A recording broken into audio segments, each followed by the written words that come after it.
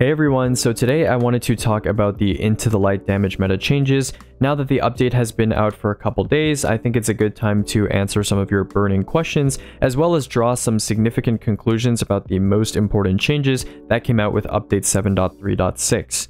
So first of all, I'm going to talk about some exotic heavy reserve changes. So number one, we have 1K. 1K has actually received a 50% total damage increase. So in the past, 1K has had about 1.92-ish million total damage. And now if we go ahead and look at it right over here, it has almost 2.9 million total damage. Now, a lot of people laughed at 1K in the past for being a kind of dad option, a lazy DPS option, not very good, but it's actually had a fairly competitive DPS stat for a long time now, ever since its ignition change. And so a 144k DPS value is actually comparable to something like Leviathan's Breath, and it actually has slightly higher total damage than Leviathan's Breath as well.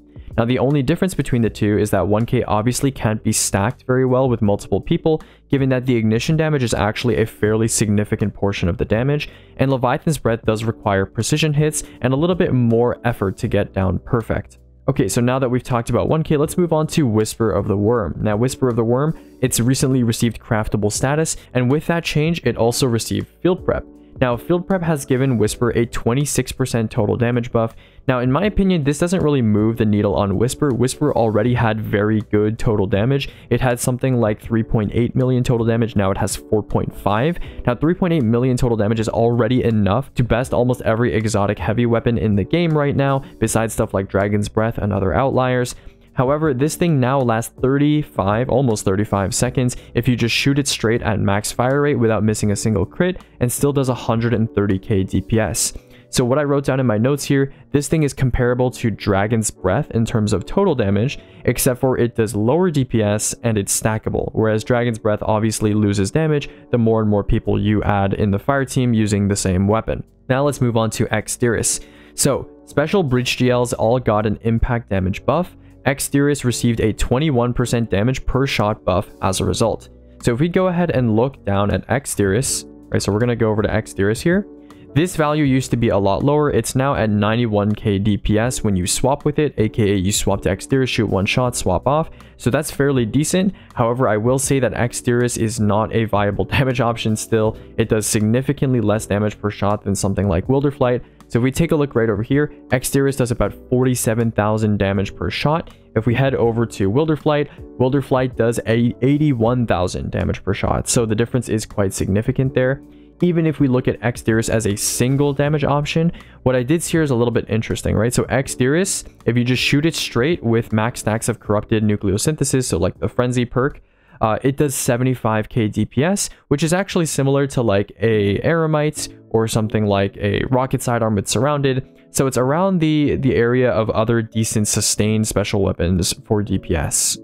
I've also added the final warning and the last word to the spreadsheet because the final warning currently has a bug where you can double stack Mechaneer's trick sleeves, resulting in a 4 times damage multiplier, which I damage tested and I'll show you guys in just a second. There's also the last word. The last word got a 6%, I believe, damage increase, so I decided to add it to the spreadsheet to see how it stacks up against Malfeasance with Lucky Pants. I also retested Forerunner because that also got a damage modification, and so let's actually take a look at the swap tab here and we'll see the results of my testing. So first up, we have Forerunner. Forerunner does 350,000 DPS with the double trick sleeve swap bug. Now this is obviously insanely high, but it's actually quite difficult to pull off, and I'll show you guys what that looks like right now. So if we go ahead and watch this clip, I'm sitting underneath Templar. If you don't know how trick sleeves works, you have to get to critical damage, so red health, and once you get to critical damage, when you pull out a sidearm, you do 2 times damage with that sidearm until you heal back to white health. Okay, so the bug that I'm doing here is I swap to my energy sidearm, Indebted Kindness. I dodge to make sure that I cancel out the stow animation. And so what appears to happen is that Mechaneer's trick sleeves erases the trick sleeves buff from your screen or from your character when you stow a sidearm. And so by bypassing the stow animation by swapping while I'm dodging, you'll see that my Forerunner is hitting for 51k a crit, which is insanely high, right? In only 2 mags of Forerunner, I'm able to hit, let's see here, I'm doing over 1 million damage, right? I've done basically 1.3 million. I got interrupted by a death there, but it's actually an insane amount of damage. You're doing 4 times the amount of damage. It's a 4 times multiplier. Now, sidearms typically don't have very high DPS, but Forerunner has fairly high DPS for a sidearm, and so multiplying its DPS by 4 times using this exploit nets a total of 350,000 DPS, which is obviously insanely high. That's the same DPS as a Grand Overture missiles loaded times 20 volley.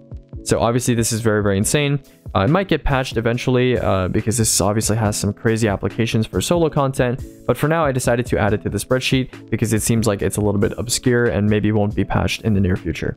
As for the last word, we can see here that it actually outdamages Malfeasance if the enemy is not taken or blighted by a Witherhoard, which is good to know, but the last word does require you to reload it mid-damage using some sort of reload. I used Marksman Dodge in this case, and I got a 125k DPS value. That being said, of course, Malfeasance against taken enemies or blighted enemies still dominates the hand cannon competition up at 168k DPS. Okay, next up we have the other special breach GL changes. So I recorded the lightweight non-spike damage, lightweight spike damage, mountaintop damage, double fire implosion damage, and double fire spike damage. So you can see all of the results here, and the biggest winners here are double fires and mountaintop. Lightweights actually proportionally got a much lower buff, and the reason for this is because of impact damage distribution. Double fires have a lot more impact damage built in because they shoot 2 separate shots compared to lightweights which just shoot 1.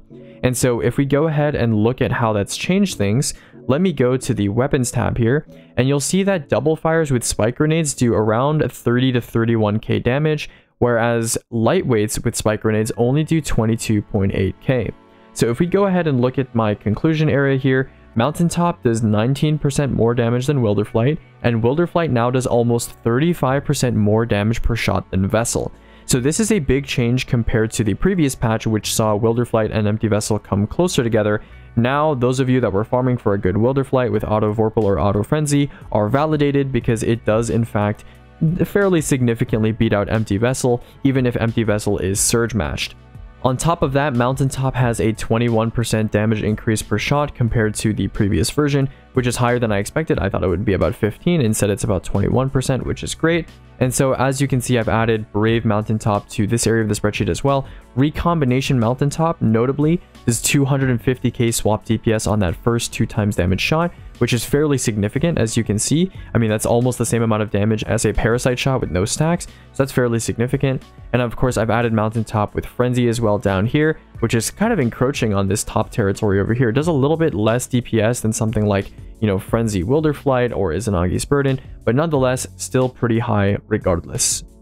So what do these changes all mean for DPS? Well, the DPS meta right now for insane optimization is still going to be rockets, at least until everybody gets a good edge transit roll. And for lazy DPS, it's still going to be heavy GLs. That being said, 1k is actually pretty good for LFG type lazy DPS if no one else is using it. If you're just lazy or you want to recommend a new player something to use if they have 1k and they've done Last Wish, they've been lucky enough to get 1k, 1k is actually fairly good with reserve mods. I would recommend it for people over something like Thunderlord or other lazy options that are frequently cited. 1k is really, really easy to use. You just need to have Ember of Ashes on. Whisper has 4.5 million total damage now, which we already talked about. Does similar DPS to just straight shooting Galley with Rain of Fire, but it has 4 times the total damage. So obviously Whisper is a very good sustained DPS option as of right now. Wilderflight is now strictly better than Empty Vessel regardless of the surge distribution situation. And I'm going to say Mountaintop with Rain of Fire or Dragon Shadow is more usable for damage rotations than it's ever been. That being said, a lot of people are asking me if Mountaintop will replace Izzy. The big thing with Izzy is that it does fairly competitive swap DPS even if you rehone the weapon, and it wastes a lot of time, right? It wastes 1.7 seconds of your time, whereas something like Mountaintop, if you just swap to it and swap off, is only 0.6 seconds. And so if you're doing swap DPS, you're going to need to find some sort of way to kill time while you're waiting for something like your rocket or your GL to load. So Mountaintop is going to be good, but it's going to be situational. It's going to really depend on what scenario you end up using it in.